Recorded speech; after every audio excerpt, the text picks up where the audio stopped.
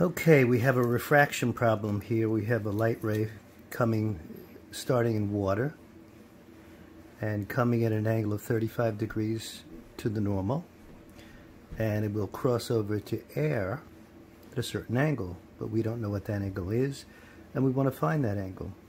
So what we have to do is use Snell's law. The first medium is water, and if we look up on our reference table, the index of refraction for water is 1.33. The first angle, theta 1, is 35 degrees, the bottom angle. The second medium is air, which has an index of refraction of 1, if you look it up on the reference table. The second angle we don't know. So we do 1 sine button 35 and get 0.763.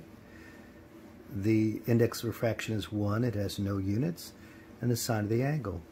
So the sine of theta 2 is 0.763. We do the inverse sine and we get a point. So you do inverse sine button 0.763 and you get 50 degrees. So let me show you how you draw it. So the first thing you have to do is put your protractor. Since the light ray will pass from water to air and cross over the normal, it always crosses over the normal. It never bounces off the normal as if the normal was a thing. It's just an imaginary line. So since we know the light ray is going to go from water to air and it'll bend, it'll be 50 degrees, we take our protractor and put our curve to the right, because when the light ray goes to the right, the curve goes to the right. We put the curve of the protractor to the right, the zero line. Now the bottom of the protractor is not the zero line. The zero line is that first line. Zero line on the normal, slide it down in the middle of the protractor right at the intersection point, and we mark off 50 degrees.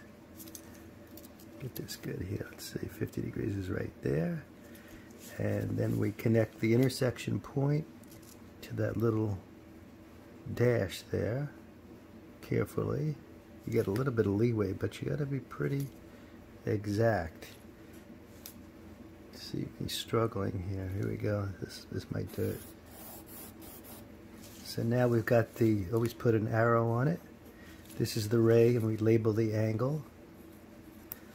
Okay, the angle of refraction.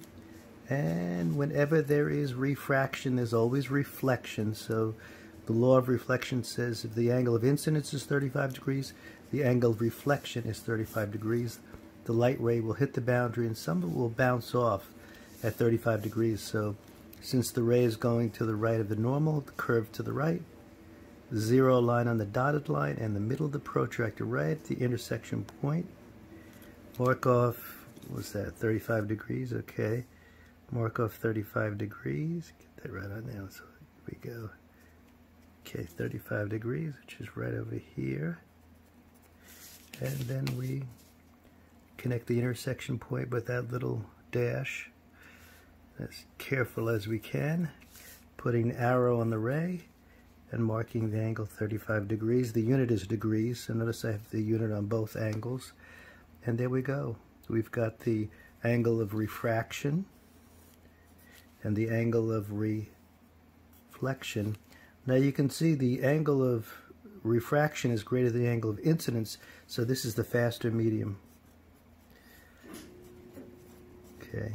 The faster medium. I think we've got everything here. Yep. Okay.